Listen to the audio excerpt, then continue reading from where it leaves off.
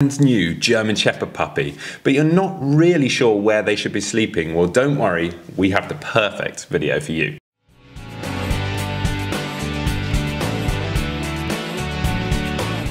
Welcome back to the Fenrir German Shepherd Show. My name's Joe and I'm a certified canine leader here at FenrirCanineLeaders.com. We are dedicated to helping you learn everything you could possibly want to know about the German Shepherd, and then how to become a high-level canine leader so you can raise your very own. So if you're new here, don't forget to subscribe and turn on that notification bell so you never miss a future upload. If you're getting a brand new German Shepherd puppy, thinking about where they're going to sleep is definitely something you want to think about before they get into your house. Is it going to be in your room? Is it going to be in a crate, in a bed? Well, we have some amazing advice from you today. We're going to be tuning into a webinar that the canine behaviorist and founder of FenrirCanineLeaders.com, Will, has recorded all about where your puppy should sleep at night. So over to you, Will.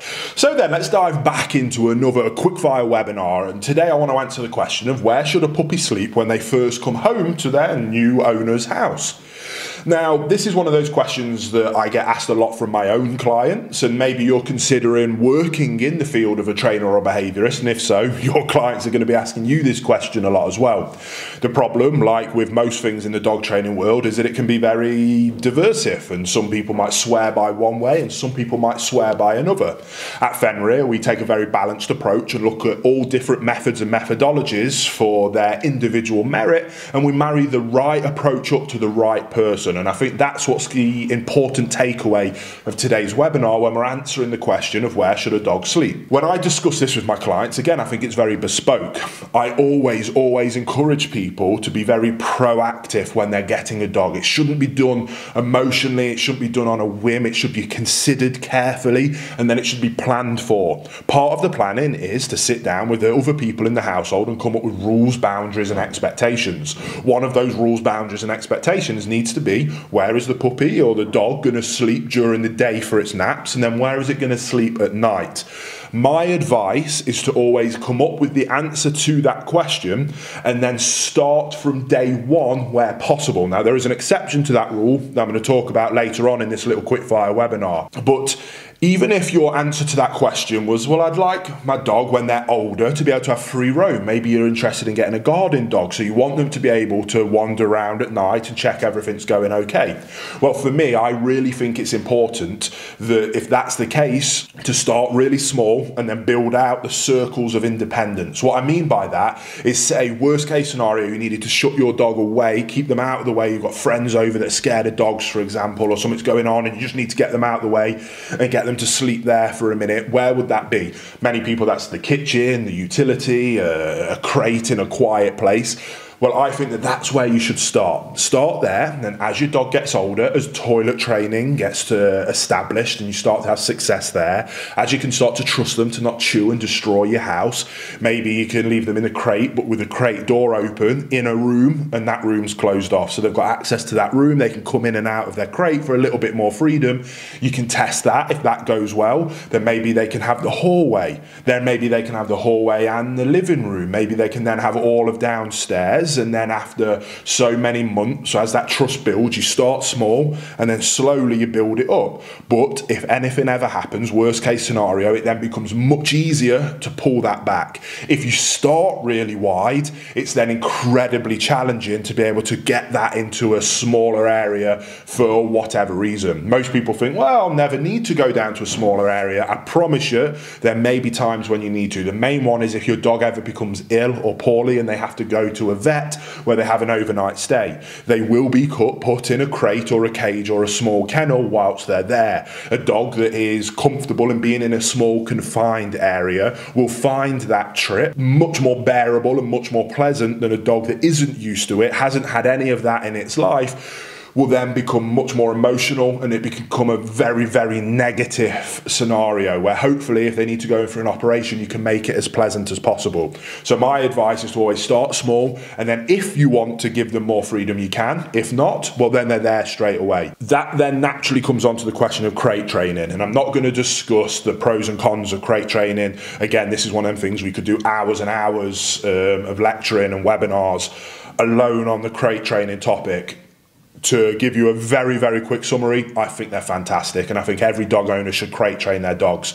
If for the only reason being, the reason that I just mentioned there about if your dog needs to go to a vet, you can travel in the car with them much easier and safer in a crate, and when they go somewhere, they can be crated and be kept safe. It's also fantastic for toilet training, and it's fantastic for giving rules, boundaries and expectations and stopping setting them up for failure by giving them too much access, then them chewing things and you getting frustrated and telling them off. If they were crate trained, they'd be able to go into a crate where it's a nice, safe, pleasant, secure area where they can learn that it's a positive, nice place for them to calm down. It's their own little space. Crates are amazing. So my advice, again, best case scenario is that a dog should sleep in a crate at night. That's the small circle. And then in the future, as toilet training and the chewing phases you come out of, you can then start to give them more and more freedom as they get older. That's my advice. Now, I did say that towards the end of the webinar, I'll give a bit of a caveat to that. If you live in an area, maybe you live in a flat or an apartment or in a terraced house where you're attached to people and you've got very close neighbours, those first few nights can be very challenging, especially if you are going down the crate route. If you're crate training at night, I give people, talk about it a lot in my Perfect Puppy course, but I kind of say that there's two routes that you can take. There's the tough love approach and there's the nicey softy approach. The tough love approach is that inner circle we just talked about. For me, for example, when we, in the old house where we had, if anybody followed our training channel, when I had my Connie Corso puppy Mabel, we had an attached house and we had neighbours, and as a good neighbour, I didn't want to keep them up all night with a dog crying and barking, so I went for the softy approach for my neighbours' benefit more than anything.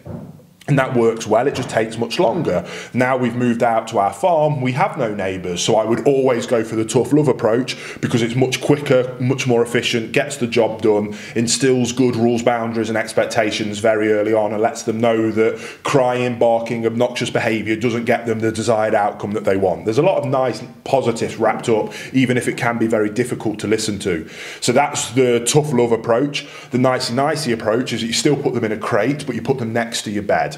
That way the dog can hear you, they can see you, ideally they can smell you, you can reach down and put your fingers through the crate, but they still get the concept of understanding that barking, crying, whining isn't going to get them out of the crate, but you are there to settle them down and ideally get to sleep. What will happen is they might cry and bark a little bit, but it'll be nowhere near if they were in a room on their own somewhere else in the house.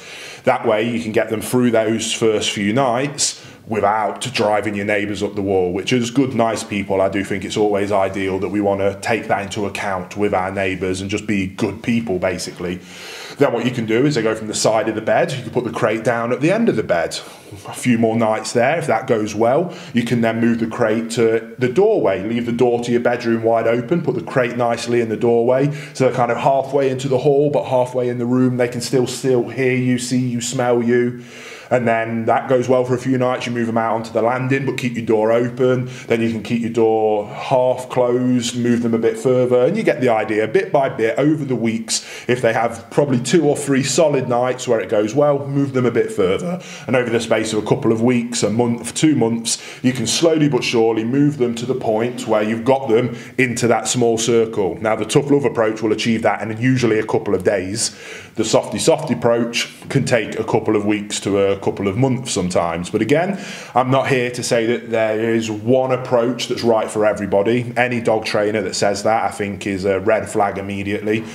Again, a balanced trainer, a balanced canine behaviourist is one that is educated and understands multiple different theories, methodologies, different breeds and different requirements for different types of dog in different homesteads with different families and different people. All those different variables mean that oftentimes there is different methods that will work. Some faster, some quicker, some might be a bit more tough love, some might be a bit more softy, but the right people with the right dog, all built off that principle of calm, consistent leadership, you will get through those first few nights. And it is always the thing that people find most challenging. They're so excited to get a new puppy, this bundle of cuteness, and they bring it home and they've had it all day on that first day, and you've done a bit of training and you've had a bit of success and toilet training's going well, and then night time comes.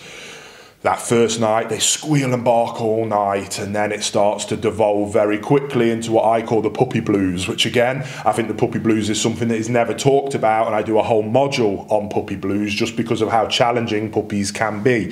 So there we go, that's my opinion on where puppies should sleep. I hope you found it useful. I hope this webinar, I try not to drag them out because I can talk for hours on these topics. I want them to be short, sharp, snappy, packed full of value, and as helpful as possible to start you on your journey to becoming a calm, consistent leader that has perfect canine companions. And I can't wait to see you on the next one of these quickfire webinars. There you have it, guys. Some really useful tips and tricks that you can put into practice straight away with your German Shepherd and showing where they should sleep. I really hope you enjoyed today's video. If so, get involved in the comments down below as we would love to hear from you. Don't forget to subscribe and turn on that notification bell as we have 2 dedicated videos coming here every single week. So I can't wait to see you in the next episode of the Fenrir German Shepherd Show.